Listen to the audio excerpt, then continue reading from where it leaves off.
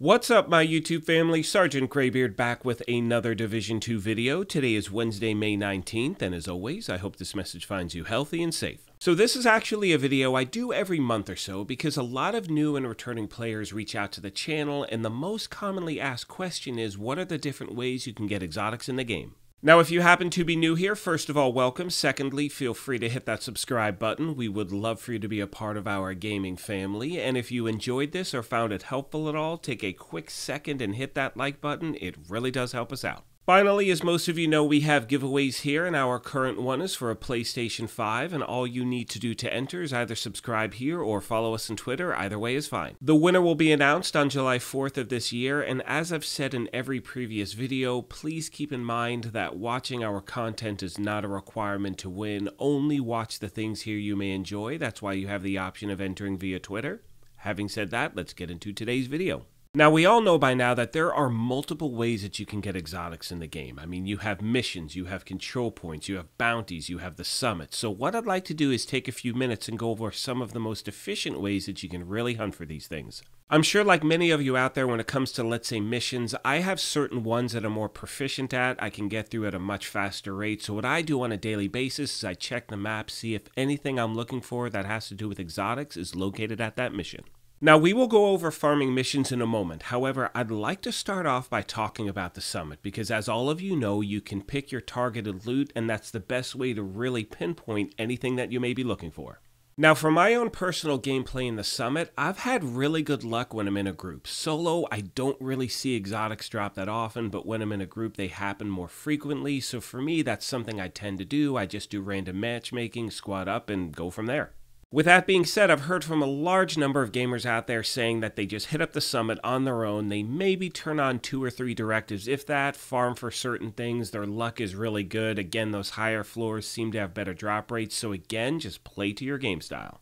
The next thing I'd like to talk about is farming control points. And as most of you know, if you're able to farm these on heroic difficulty, you're going to face 2 named enemies before you finish the thing. And facing named enemies does seem to increase the chance of getting an exotic item to drop. Now, keep in mind as I say that, you can run these on any difficulty you want whatsoever. With directives, without directives, that doesn't matter. However, in order to face 2 named bosses before you clear the thing, it does have to be on heroic. So now getting back to missions in regards to farming for exotics, and one thing I've been doing for a while, and it seems to help, and please keep in mind this is not a guarantee, but what I tend to do is in between attempts on missions, I change the difficulty. So for instance, you can see here I'm running this mission on hard difficulty. I think previously I tried challenging or heroic, didn't have any luck, dropped it down to hard, was able to get the item to drop. Now, as I said, it is not a guarantee, but for some reason it seems to increase your chances. Many of you have reached out to the channel saying that you've had really good luck getting exotics this way, and once again, I recommend making sure if you're going to do this, you pick a mission that you can get through pretty quick, because chances are you'll have to do it multiple times and you want to maximize your gameplay. The next method I'd like to show you today is by far my favorite one in the game and where I've had the most success, and this has to do with farming bounties. Now, I actually did a dedicated video on just this a few days back. I will make sure if you missed it, I'll leave a link in the description down below. However, for this, all you need to do, it's really simple, is you go to one of the bounties on your map, and you need to make sure it's a bounty that has multiple named targets, because if you have one target that you wind up, defeating, it's going to end that bounty and you won't be able to reset it. However, for the bounties that have multiple targets, it's a simple routine. All you need to do is, let's say if there are 3 named enemies in the bounty itself. You kill the first 2, you let the NPCs then kill you, then all you do is go back to your map, reload that bounty, and do the whole thing over again. And keep in mind, because you're farming this multiple times in an area where something you're looking for is the exotic targeted loot, it can drop from any NPC at any time. But getting back to the named enemies, in my opinion, the more you face, obviously, the greater chance you have in getting what you're looking for. As I mentioned a moment ago, this is something that I highlighted in a video last week. Again, I'll leave the link down below. But for many players who don't have a lot of time to play in one session, this can really help you maximize your gameplay. One thing I recommend doing is on a daily basis, check your map. Look in that area, see what bounties you have, and try to find a bounty that you're really comfortable with running, because they do seem to spawn in the same location, so you want to find a spot that you can get through really quick.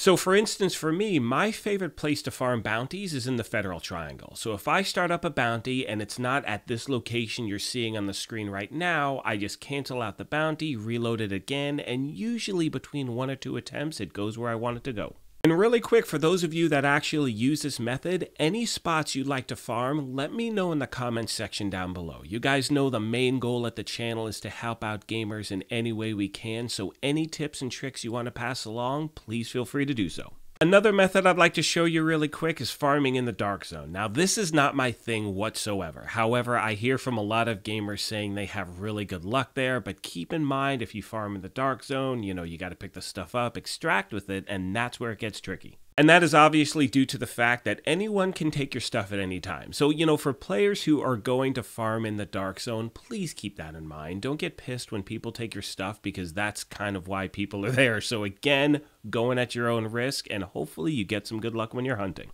Finally, my friends, I want to once again remind the new and returning players is always remember every week you have 3 different ways you can get exotics in the game. Now you can't, choose what exotics you get. It's all luck of the draw, but these are 3 ways to get exotic caches. You have the weekly summit project where all you need to do is complete 30 floors on the summit. You have the weekly shade requisition where all you need to do is donate some components. And for those of you that can, you also have the weekly legendary mission as well. With all that being said, my friends, I'm going to start to wrap this video up, but like I said earlier in the video, if you have any great farming methods that you like to use that you've had really good luck with, please let me know in the description down below, as again, we just want to help out as many people as we can. I'd also like to take a moment and thank you all for your continued support. We have so much stuff to look forward to with this game. There's a lot of content on the horizon. I can't wait to bring you more and more stuff, so again, I am so thankful that you're a part of this family. Like I mentioned at the beginning of the video, if you happen to be new here, feel free to hit that subscribe button. If you enjoyed this, you could hit that like button as well, but most importantly,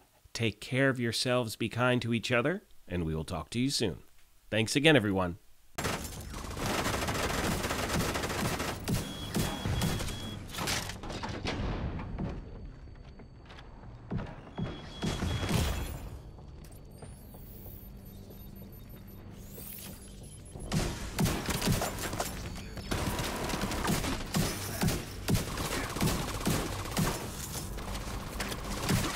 Down.